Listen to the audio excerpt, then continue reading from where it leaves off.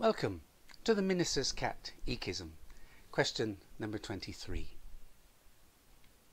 Question 23 is, how did Satan tempt Eve to sin? How did Satan tempt Eve to sin? He came as a snake to Eve on her own, craftily twisting God's word. He must have walked beside her for a while, making sure she admired his beautiful scales and his elegant form. With his serpent-sounding voice, he may have copied what she was saying, like a mynah bird in a zoo. He soon mastered her words and was impressing her with his cleverness. Then, when he thought he had won her confidence, he continued his sneaky deception. Perhaps, when walking through part of the garden that had an abundance of different fruits, he was careful to point out how many there were. Then, when they were close to the middle of the garden, with the tree of the knowledge of good and evil in sight, he asked, "Did God really say, 'You shall not eat from the fruit of the tree of the garden'?" He made it sound as if he was so concerned. "You poor lady, not being able to eat from all these lovely trees."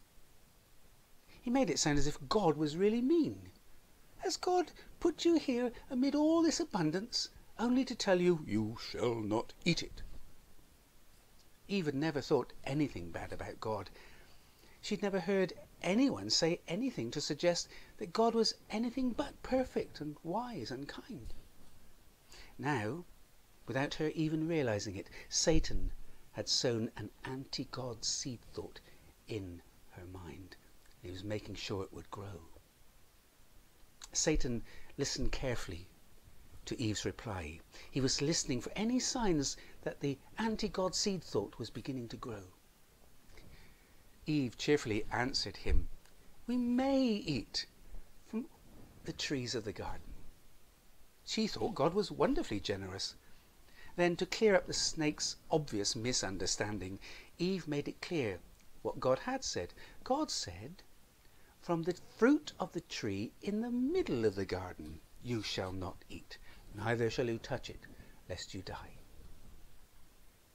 Even as Eve said those words, something happened. Eve should not have been talking to a snake. None of the animals talked to them. She should have looked around for Adam to help her, but he wasn't there. Satan had made sure that Eve was on her own when he came to tempt her.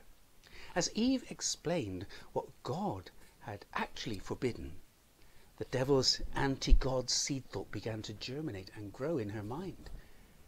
Eve was beginning to think perhaps God was holding something back from them. She was beginning to get confused. In her confusion, she'd added to what God had said.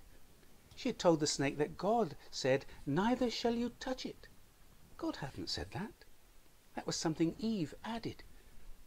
Satan sensed her confusion and was ready to press home his attack, wrapping her in the coils of his pretended helpfulness. Making sure Eve could see the forbidden fruit, Satan continued to confuse her with his lies and false promises. He promised her, "You shall not surely die," suggesting that God had lied to her. If Eve was beginning to think, why would God do that? Satan was ready with an answer.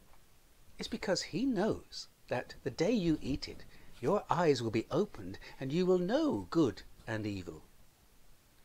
If Eve was wondering why God wouldn't want them to know good and evil through eating the fruit, Satan had an answer for that too. He said, God knows the day you eat of it, you will be like God, knowing good and evil. He could see his anti-God seed thought was growing in Eve's heart. He'd said enough, so he slinked away, watching as Eve focused on the fruit, forgetting what God had said and being persuaded by what the snake had said. The words, "the day you eat it," rang in her mind, as well as everything else the snake had said. What better day than that day to eat and be wise? How did Satan tempt Eve to sin? He came as a snake to Eve on her own, craftily twisting God's word. By listening to him, Eve doubted God's goodness, distrusted God's word, and desired what God had forbidden. By listening to him, Eve doubted God's goodness, distrusted God's word, and desired what God had forbidden. Acting alone, Eve fell into sin. Here's a verse to remind us of this sad event. Adam was formed first, then Eve, and Adam was not deceived, but the woman was deceived and became a transgressor. Adam was formed first, then Eve, and Adam was not deceived, but the woman was deceived and became a transgressor. 1 Timothy chapter 2, verse 13 and 14. Thank you for joining me for question number 23. Join me again for question number 24.